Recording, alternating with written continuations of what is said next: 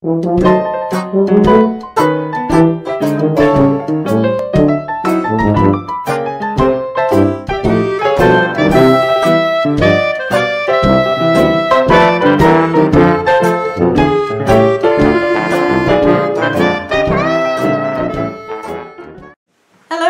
it's Grandmama. Time for another story from a hometown scrapbook by Ben Weatherwax. Brick building a park. Hello there. You know Gray's Harbor has its history pretty well under control. You know just about when the first white men came to the harbor. Robert Gray is our #1 man. And we know when the first government survey parties passed through and other early comers passed this way, because they never failed to leave a comment in their records about this little estuary, its big trees, its wildlife, and its drizzle of rain. Back in 1905, local history got quite a going over when an item of historic interest turned up to start the controversy all over the harbor and for some time afterwards. And before it was through, almost every harborite who knew something of the background of the region had to have their say about what has been discovered and contributed to the lore of the place. And of course, there were finally the last words and the right answer at the end of the controversy. So we'll dust off the page of the scrapbook tonight that has to do with the building of the electric park in 1905 and something the workmen discovered, and note what came in it. Now, the other night we mentioned some of the story of the building of the electric park. We told you that it came about as a result of a promotion for the Electric Street Railway Company and their attempt to anchor their rail line to a spot between the two cities that would be best served by streetcars. Edward C. Finch and J. Carey were two big wheels in the venture, and they went ahead with the development of the park on an all-out scale. They built the electric park baseball diamond, the dance pavilion. They cut down the hills to form Kidder Bluffs and filled the flats and diverted the stream and in general changed nature enough to provide the two cities with a rather sumptuous playground between. In fact, it was a major construction job by the time they were through. Pilings were driven to support the grandstand. Several thousand yards of earth were moved on small narrow-gauge rails, and the clearing had to be done to make a hole in the dense underbrush was a major chore of itself. The Electric Railway Company had quite a crew of workmen on the job, and while they were clearing the area near the base of what is to be Kidder Bluff, or was until earth movers cut the hill and it began to haul it away. While they were clearing away the area near the bluff, a swamper chopped through a thick growth and found a pile of handmade bricks in a form that suggested it was a fireplace. He called for the foreman, who called the supervisor, who notified the management and the company that they had uncovered a primitive house in the woods, and the management got excited. First, history, ancient history that is, was pretty close to the residents of the harbor. It was only 50 years ago or so that the first white men had come to the harbor to live, and most things could be traced back to their source. Yet, here was this cabin, built with handmade bricks that dated back as far as they knew before the beginning of time. Perhaps it was a key to a long-buried story of the harbor, a story that has never been told. Was this a historian's point of view? But to the promoters of the electric park venture, who were looking for attractions for their midway, it presented endless possibilities.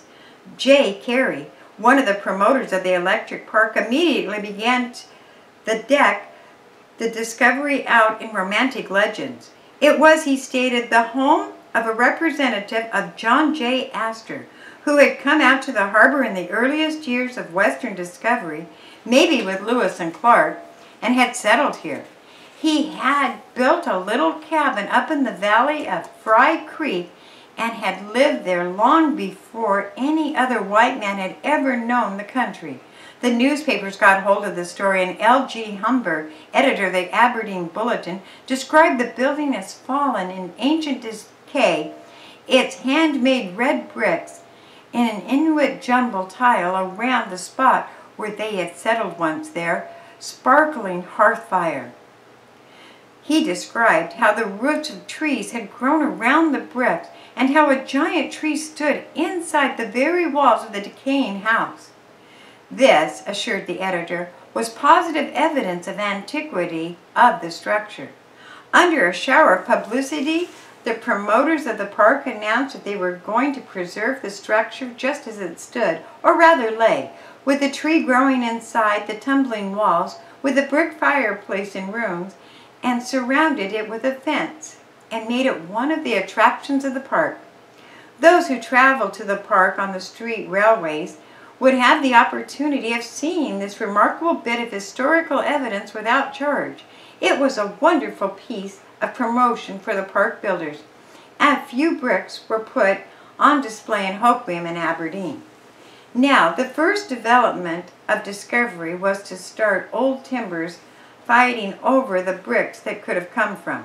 Archie Campbell of Hoquiam reported that the Carr family had a brick kiln and made bricks back in the 1860s over on the Hoquiam side of Fry Creek. But the promoter scoffed at the thought that this was a house that was only 50 years old. No, they pointed out, it's obvious from the growth of the tree that the house must have been at least a century old. John Lewis could date his arrival back more than 20 years in 1905, noted the original members of the Campbell family, Edward, had homesteaded on the tide flats near the site, but this house was on high ground. It couldn't have been his. Moreover, the tree was evidence that it was much older than the Campbells' time. And about that time, an old well was found near the house, and the clearing was continuing, and the workmen lost one of their members. He turned up in a 12-foot well, standing up to his waist in water and shouting for help. There was another choice built, seized upon by another promoter of the electric park for another blast of publicity, and they took full advantage of it, spreading the stories across the pages of the Aberdeen Bulletin, the Aberdeen Herald, and the Hoquiam Washingtonian, the prevailing papers of the day. The bricks had been brought in from some faraway place. Another old-timer avowed it was established long ago that Grays Harbor clays were not suited for use in making bricks. J. H. Duffy had come to the harbor from Chehalis years before and had investigated the clays with an idea of putting in a brick plant, but he found no clay that was suited for this purpose. Therefore, said the oldsters, the bricks couldn't possibly have been made here on the harbor. But right at that point, someone pointed out the Wishkah Valley to Jim Stewart, who was making bricks as fast as he could and who was about to invest $15,000 in a program to expand his brick-making facilities. He had bought a brick maker out of Mansfield, Ohio, to take over his kilns and was going into the manufacture of bricks seriously. And this, of course, crippled the theory that the bricks couldn't have been made on Grays Harbor. Now, the Montesano Viaduct in the harbor's oldest newspaper, as many of you can recall, and finally the viaduct, the Chehalis County Viaduct, as it was called in that time, entered the controversy. The viaduct observed that county records showed that Edward Campbell had, as John Lewis had noted, homesteaded the lands where the electric park was being built back in the early 1860s. He had taken a preempt claim on the site and said the viaduct, the house that was uncovered standing in the wild growth of the harbor's swamplands, was the house that Edward Campbell had built. The brick had been made in Hoquiam and carted out to his cabin in 1863, and for 3 years Edward Campbell had spent part of each year at the cabin site. He had dug the well, planted some garden crops, developed a site until he tired of the project. Then, having acquired lands by preemption, he moved to another location near the Hoquiam River and built a structure there. The explanation came as a bombshell into the plans of the promoters of the electric park to convert the cabin and its pile of bricks into a shrine honoring the first white men at the harbor.